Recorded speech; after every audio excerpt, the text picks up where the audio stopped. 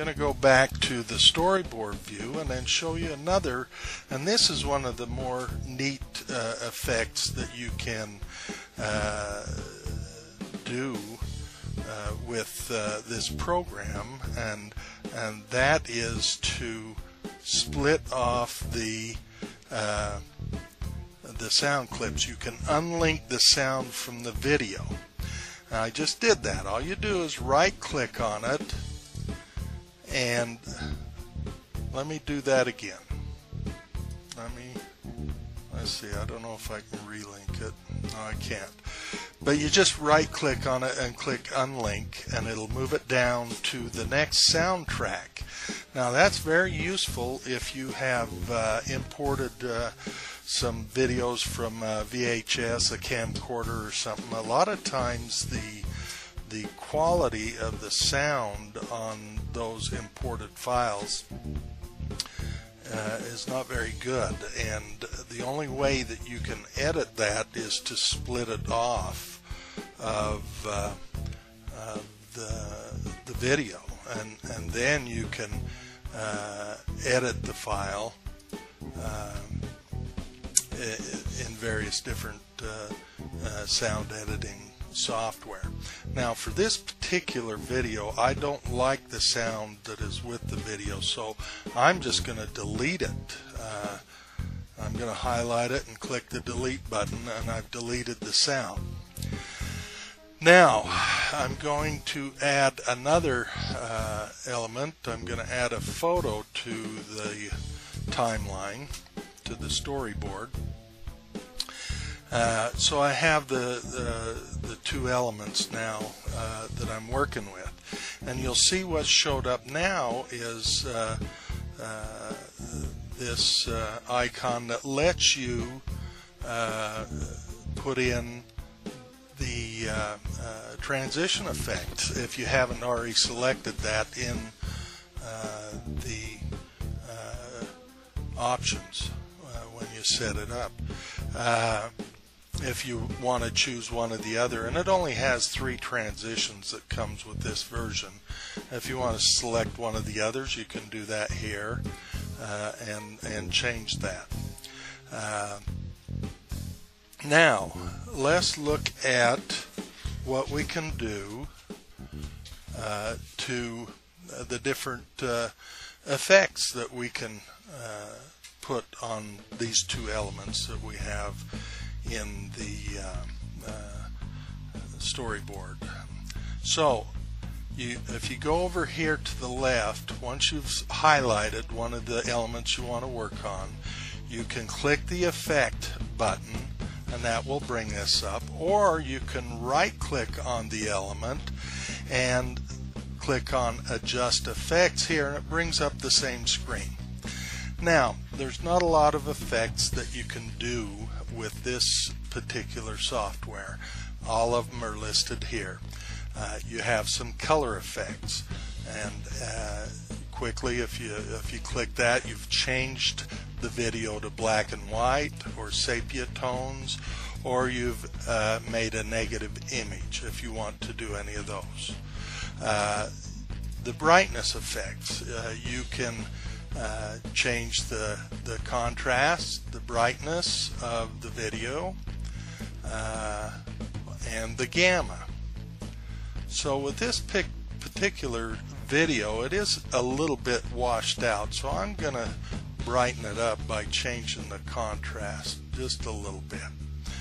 Okay, now you'll notice over here on the left it shows brightness effects, and what this is it'll show you a list of all of the effects that you have on a particular element in your storyboard. So let's move on.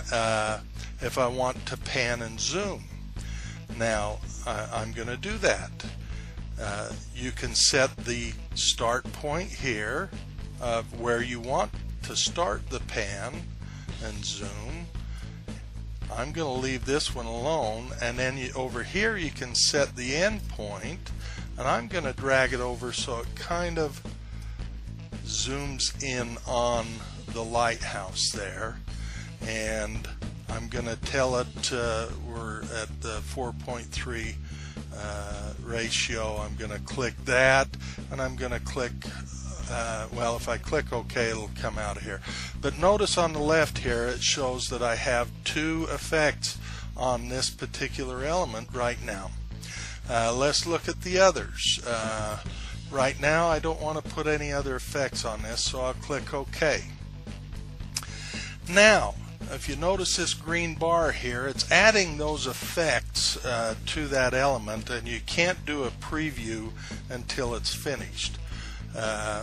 Let's do a quick preview of what we've done so far, and you'll see that it's a little darker, but toward the end of the clip you'll see it zooming in. Whoops, I didn't give it enough time.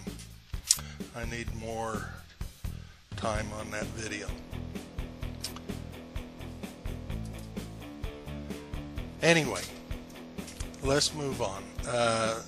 Let's put some more effects. Let's do it on this particular image. What I want to do here is I'm going to crop it a little bit. Let's come down this way and this way. Let's try this.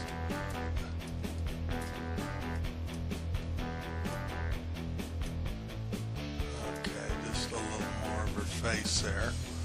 And I'll click OK. And notice it says we have the crop and rotate effect there. And I'll click OK. And that has cropped it down here in the storyboard.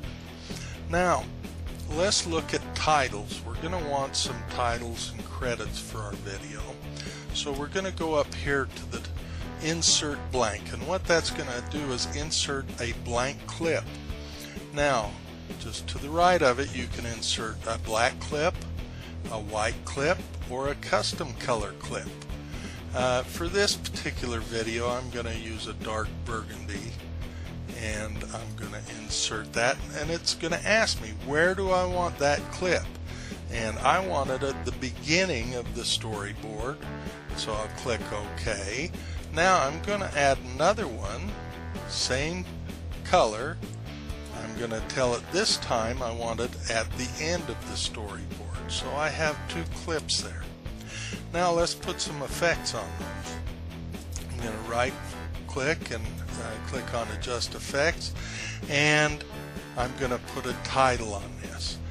Now for the title, you can justify it left or right or center. You can put it near the top, in the middle, or near the bottom. So for this clip I want it justified in the center, center justification, and I want it in the middle. Now to adjust the font size, you can use this slider bar and it'll move it up and down. To adjust the font, the typeface, you click on the font button and you can select the color that you want, the font that you want, the font style, and the size, and click OK. And then you type in whatever you want for your title. Now I'm going to adjust the size. And then one other thing you can do down here is a checkbox that says background color. If you click on that, it will allow you to add another highlight, a background color, and you can select from a large number of different colors here. Let's just pick one and click OK. Here again, look to the left and it shows the effects that you have on that particular